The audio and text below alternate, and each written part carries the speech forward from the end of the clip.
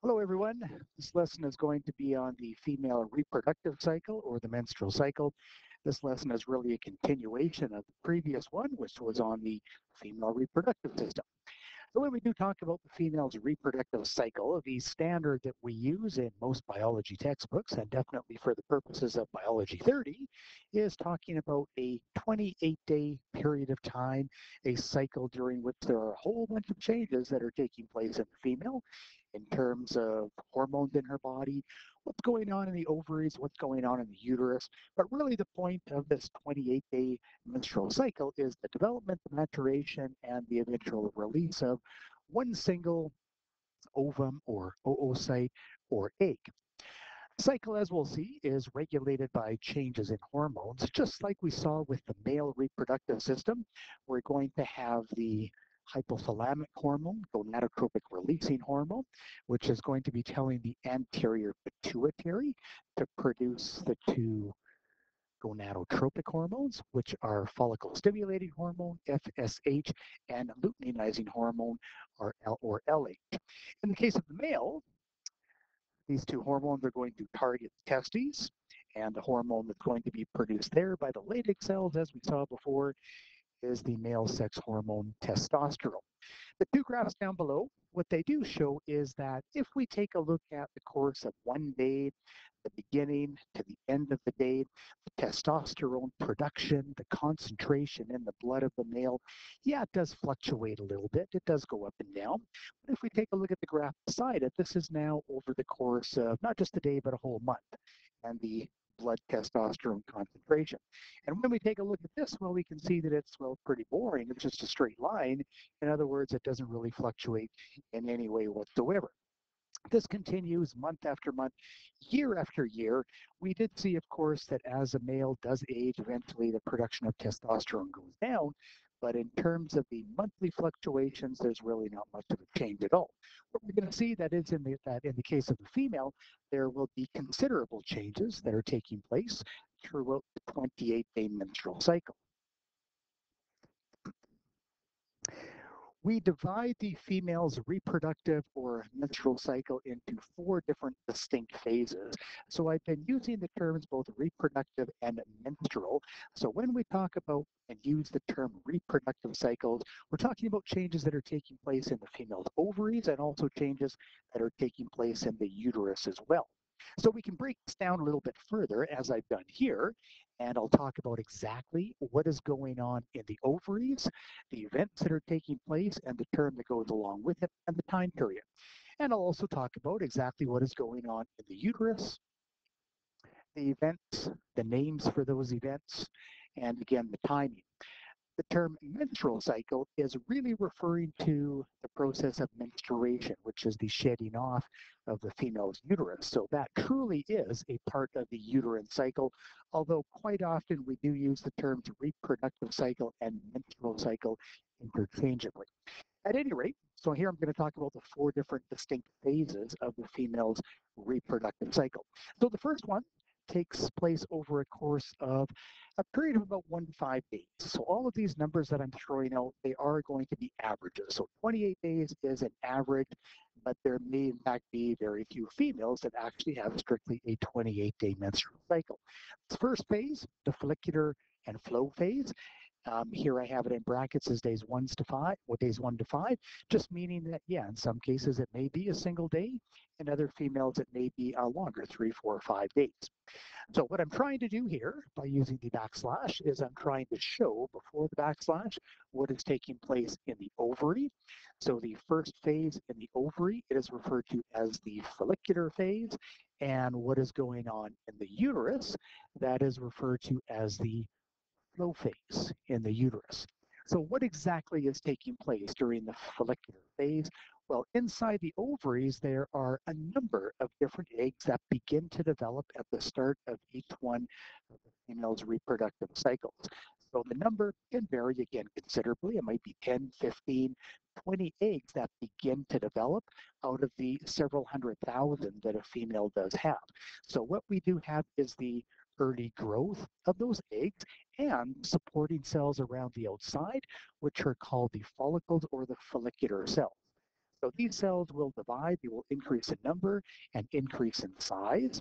And this is taking place during the first 5 days or the follicular phase in the ovaries. What's going on in the uterus? The shedding off of the endometrial lining. The endometrial lining is the innermost lining of the female's uterus, and it is specifically designed to support an embryo and a fetus if implantation does take place. If implantation doesn't take place, then at the start of each of the female's reproductive cycles in the uterine cycle, that endometrium is going to be shed off. Now, the endometrium is a very vascular tissue, meaning it has a very, very rich blood supply. So along with the shedding off of the endometrium, there is going to be some blood released as well, and that's why this is also referred to as the bleeding phase. So again, this is approximately days 1 through 5 in most females. So if we go on to the second phase that I have here, in terms of the ovary, well, it's still going to be the follicular phase. So what do we now have? Well, the continued maturation of those follicles that begin to develop or did begin to develop earlier on in the follicular phase, responding to gonadotropic hormones. And as those follicles do get bigger, they're going to bump up the production of estrogen. This is one of the sources of the estrogen.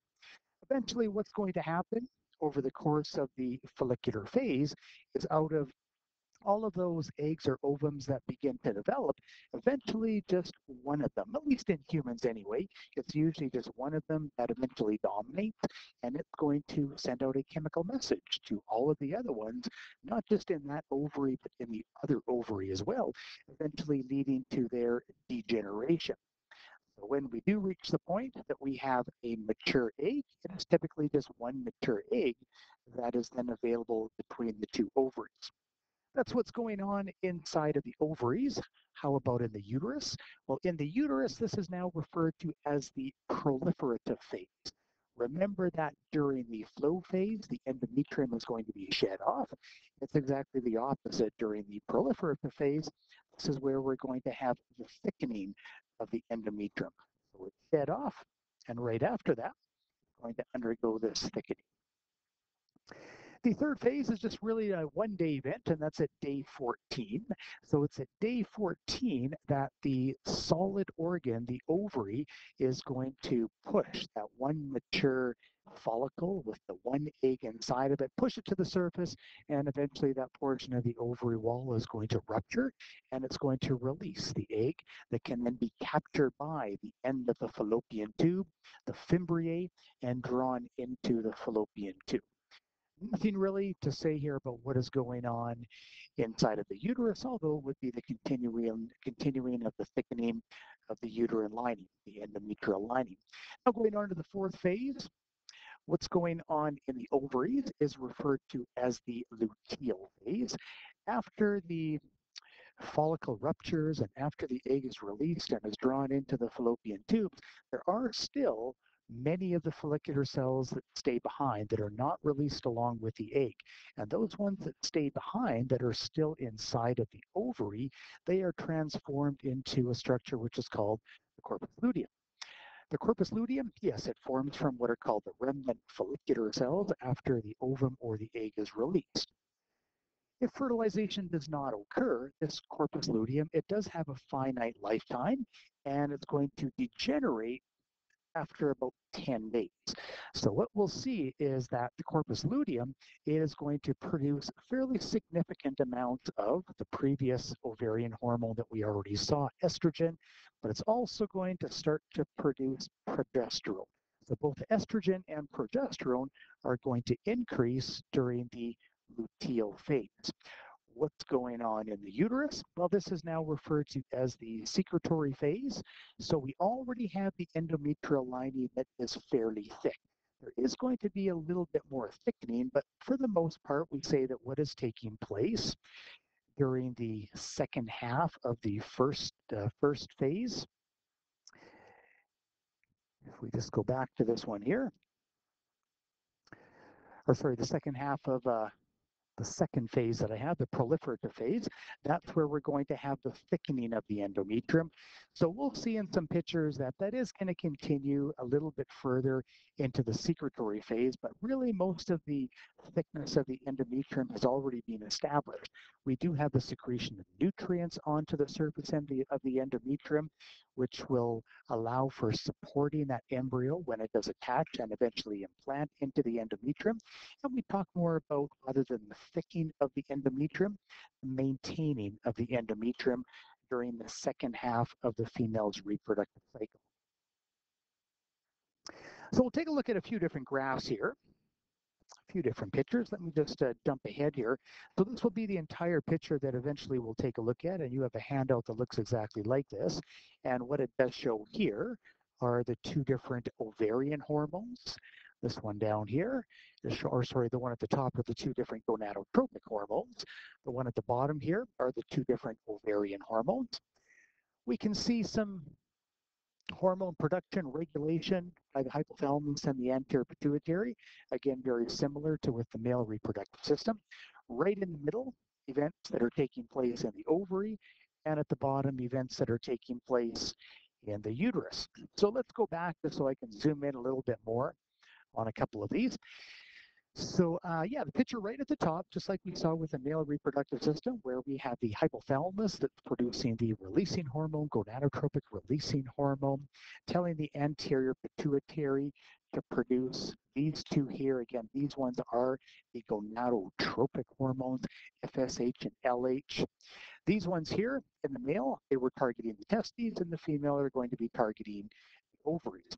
The primary female sex hormones, estrogen and progesterone, they are going to have a negative feedback, just like we saw negative feedback from testosterone in the male. And that's what, well, these two negative feedbacks are showing here in this picture. But we're also going to come across for the first time a positive feedback, which also has to do with, well, it says here estradiol, but that is what we will refer to as estrogen. So the graph in the middle is showing the fluctuations in the two gonadotropic hormones, LH and FSH. So what you need to know for these two hormones and the two different ovarian hormones as well is really three different things in terms of the graph. First of all, what is the level or the change that we're seeing? So if we take a look at the follicle stimulating hormone, the pattern, the description is we would say that it's relatively high at the beginning. There's a little bit of a peak about midway through the menstrual cycle, and the rest of the time it's relatively low. So high at the beginning, and then it drops off, a little bit of a peak halfway through, and then it drops off for the remainder of the female's ovarian cycle or reproductive cycle. So that would be the change that we do see. Second thing that you need to know is what is the cause of that change? So it's higher at the beginning, and then it starts to go down. What's the reason for that? And thirdly, what is the effect? So if we take a look at the other hormone here, the LH, we see that there's this huge burst, mid-cycle burst or just before mid-cycle. What is the effect? So we need to know what is the change for each one of these hormones, what is the cause of the change, and what is the effect of that change. And if I just scroll down to the bottom, it does have here as well the different phases, and this is showing the different ovarian phases. So all of these pictures that we see here, these are events that are taking place strictly in the ovaries, not in the uterus, and we have the names that do go along with the ovarian cycle. So as we already saw, the follicular phase, ovulation, the luteal phase, and of course we have the time scale along the bottom here, the standard 28-day time scale that we do use. So what about these two different hormones and the fluctuations that we see? So for follicle stimulating hormone is going to stimulate the follicle. So in order to do that, well, we want to have a fairly high level. When do we need to be stimulating the follicles? Well, it's at the beginning, right? It's during the follicular phase at the beginning where we need to be stimulating these follicles so we get cell division taking place, we get an enlargement of the follicles. That's when we need to have that stimulation is early on. So that's going to be the effect of the higher levels of FSH that we see here. That's going to be the effect to stimulate the follicles. But what causes the FSH to be high? Well, if we sort of go back to where the FSH is produced, well, it's produced in the anterior pituitary. And if we sort of twist it around, if there were high levels of estrogen, then there would be a negative feedback and FSH would not be produced. Here we do have FSH produced. So what does that mean? Well, that means there's no negative feedback because there's not enough estrogen. Early on in the female's reproductive cycle, there is not a sufficient amount of estrogen to have a negative feedback on the hypothalamus or the anterior pituitary. So what does that allow for? It allows for an increase in follicle stimulating hormone. That's why we see the higher level of follicle stimulating hormone, and that's exactly what we want if we need to be stimulating those follicles early on during the first few days of the follicular phase. That's really the key with follicle stimulating hormone. Yes, we do have this little bit of a burst here, but as we'll see, it's really not that significant. The FSH, where we really want to have the levels a little bit higher and where it is important, is right at the beginning of the reproductive cycle. What about the other hormone? So the LH. So in the case of the LH, for the most part, well, what really stands out is again this mid-cycle burst. For the rest of the cycle, really not much of a change at all. So it's this one that we're going to kind of zoom in on. So that's the change that we do see. What does it actually cause? Well, if we follow this big black arrow that's going down here, it coincides with this event. So in order to have ovulation, in order to have the egg being released from the follicle inside of the ovary, in order to have it released and drawn into the fallopian tube, eventually we need to have this spike in luteinizing hormone. If this spike doesn't happen, then ovulation doesn't happen. If there's anything that blocks this follicle stimulating hormone from reaching this peak, then you're not going to have ovulation taking place. So LH, what do we see for the change? A big mid-cycle burst or just before mid-cycle. What is the effect of that? Ovulation. But now, why is there this mid-cycle burst? So we'll take a look at estrogen in a minute, but what we do see here and what I circled right in the middle is a positive feedback.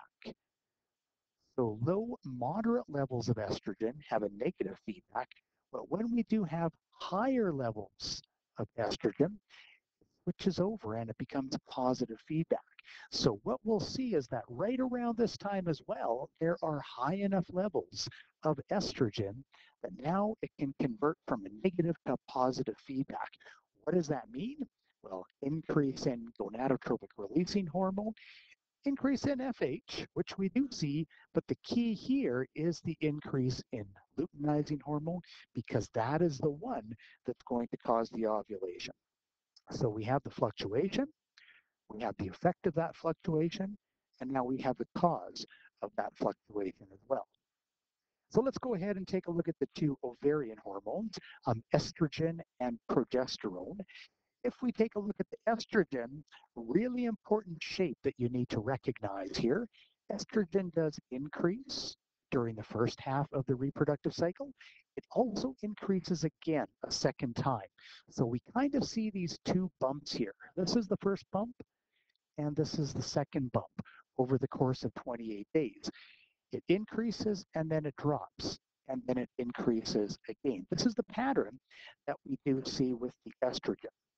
So let's take a look at what is the cause of these changes. Well, as the follicles are growing inside of the ovaries, those large follicles are starting to produce more and more estrogen. So right at the beginning, follicles are really small, not a lot of follicular cells, so we're going to have very, very little estrogen that's being produced early on. As we do get bigger and bigger follicles, and eventually the one single mature follicle, what we're going to get is more and more estrogen that is being produced. So if we do take a look at the graph for the estrogen, well, that's exactly what we see is the amount of estrogen is going to be going up. Now, keep in mind that through most of this, so as we get more and more and more and more estrogen, we're going to get a negative feedback upon the hypothalamus and the anterior pituitary. And this is why the amount of follicle stimulating hormone and really LH as well is going to be going down. But then something happens as soon as it reaches kind of this critical value. When it reaches this value, all of a sudden that's when it flips over. It flips over from the negative to the positive feedback. So now we see the changes. We see the effect of the changes, or sorry, the cause of these changes, and now the effect. So what is the estrogen actually doing? Well, now if we go down and if we take a look at the uterine cycle, what is taking place in the uterus as we see a change in the amount of estrogen? Well, early on, it's really, really low. The function of estrogen is to maintain or to increase the thickness of the endometrial lining. So if estrogen is really, really low, the endometrial lining simply cannot be maintained. So what does that mean? It's going to be shed off. So that is our flow phase. What is the reason for the flow phase? It's because the estrogen is very, very low and it can no longer maintain that endometrial lining. Why is the estrogen going to be really, really low? Well, because we don't have enough follicles to produce a sufficient amount of estrogen at this time. But now what happens? Well, the follicles get bigger. They produce more and more estrogen. As they produce more and more estrogen, what does that estrogen do? It increases the thickness of the endometrial lining. So that is really the function during the first half of the menstrual cycle of the estrogen is to increase the thickness of the endometrial lining. And again, in terms of the name that goes along with that in the uterine cycle, that is the proliferative phase. Then, as we know, what happens at the midway point is we get an increase in LH, we get ovulation. Now we're going to have not only that egg that's released, but a bunch of the follicular cells. We can't really see it in the picture here. A bunch of these follicular cells, they will be lost as well. And if they're lost out of the ovary, well, what that means is that the production of the estrogen is going to drop off, at least temporarily. So we do see that. We see it decreases around mid-cycle after ovulation does take place. But after ovulation, there are still a whole bunch of those follicular cells that are still inside of the uterus, or sorry, inside of the ovaries. So those follicular cells that remain behind, they are transformed into this structure here that is visible, yellowish structure as it shows in the picture right on the surface of the ovary, and that is called the corpus luteum. So the corpus luteum, kind of like the growing follicles, gets bigger and bigger and bigger. And as it gets bigger and bigger, it's going to produce not only the female sex hormone estrogen, but also progesterone. So yes, it does show already a little bit of estrogen production here. But for you, what you really need to understand is that estrogen, where we get the increase, is really during the second half of the reproductive cycle. So that is corresponding to the luteal phase in terms of the ovary, and what's going on in the uterus is the secretory phase. So with the estrogen and progesterone, yes, it does have here, they're going to promote a little bit more thickening of the endometrial lining, but it's more so that maintenance of the endometrial lining, because it's already relatively thick at the end of the second phase, the proliferative phase, before we go into the secretory phase. So let's take a look at all of this together now on one single picture. So most of this we've talked about, just a few other things that I've added to the side here we can chat about. So we do have an increase in, so I have here slight, it's all kind of relative. That is where we do have more of the FSH is early on in the female's reproductive or menstrual cycle. So what is it going to be doing? It's going to be stimulating those follicles, initiating the development of several of these eggs within the female's two ovaries.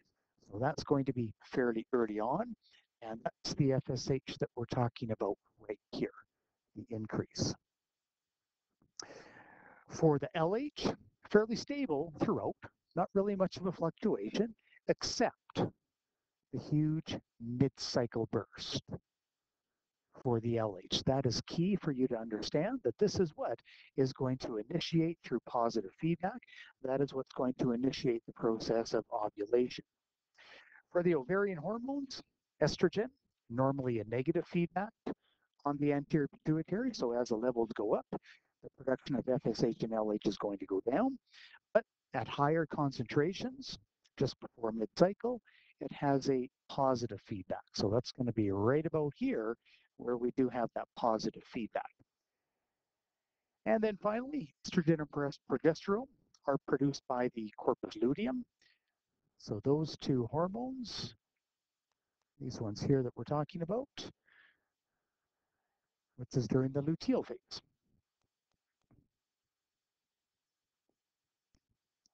I kind of like this picture here, which actually does show the menstrual cycle, reproductive cycle as a cycle.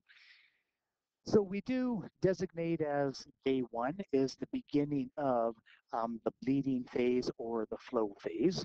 So a lot of things going on with this picture here. So what it does show right around in this region is the level of estrogen and progesterone.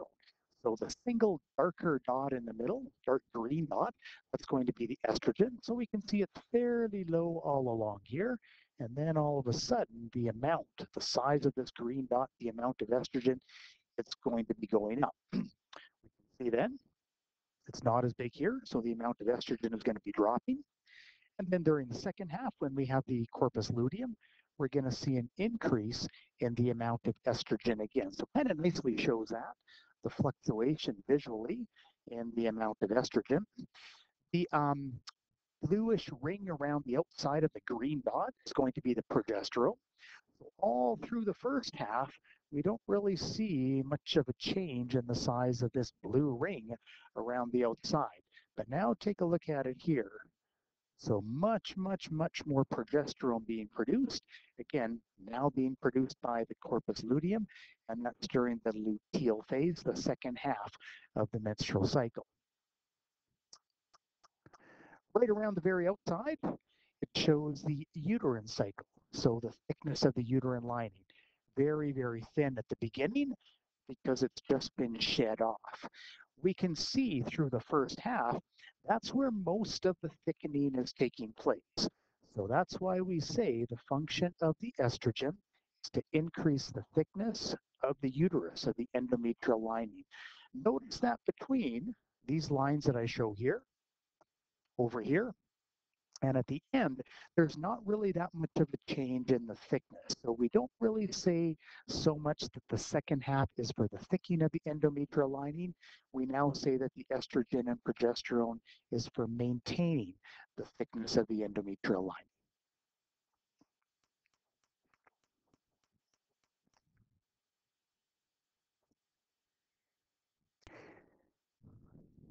This is the hormone regulation in a female, and I just wanted to quickly put this up here so we can again see the negative feedback on the right-hand side. Very, very similar to what we've seen with a number of other hormones before, growth hormone, for example, and cortisol production.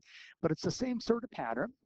And testosterone, but it's the same pattern that we have with the estrogen and the progesterone, the two ovarian hormones. The one exception, and the reason for me showing this to you, is that we don't only have the negative feedback. This is the negative feedback here, but on the other side, this is the positive feedback. So most of the time, it's a negative feedback, but we do get a positive feedback for a very short period of time during the female's reproductive or menstrual cycle, and that's usually somewhere around days 12 to 14 on average. Just a couple of other things here. Menopause, when a human female is born, what we do say is that she has all of the eggs that she will ever have. And that is somewhere on the order of 3, 4, 500,000. So a number of these eggs, once a female does reach adolescence, puberty, sexual maturity, a number of those eggs within each ovary are going to begin to develop. Most of them will not make it at the start of each menstrual cycle. So what that means is that eventually the female is going to run out of eggs in the ovaries, and that's somewhere around 500 cycles that a female does have. So what happens after these 500 cycles? Well, now we have what is referred to as menopause. So not only is the female running out of eggs and not have any more eggs. Ovulation is not going to take place anymore. We're going to have a change in the hormones as well, and menstruation is now going to also cease. So menopause, we talk about that in humans. Uh, Usually don't talk about it too much in other animals, and primary reason is probably because most other mammals wouldn't reach that age where they actually survive long enough to run out of their eggs. And there's also some indication that in other mammals, eggs might continue to be produced throughout the female's lifetime. In many other mammal species, they don't have a menstrual cycle, but instead what they have is referred to as an estrous cycle. So the menstrual cycle is the case with humans and possibly some of our closest relatives on the evolutionary scale as well, some of the other primates, but most other mammals, what they do experience is referred to as an estrous cycle. So in this case here, no visible signs of the shedding off of the endometrium. The endometrium is reabsorbed by the uterus. Sexual receptivity, the only time when they are receptive to the advances of the males and are interested in reproducing is during estrus, which is also referred to as heat. The length and frequency of the estrus cycle, it's going to vary considerably from species to species. In some mammals, it may only be once a year or even less frequently than that, and in others, it may be multiple times throughout the year.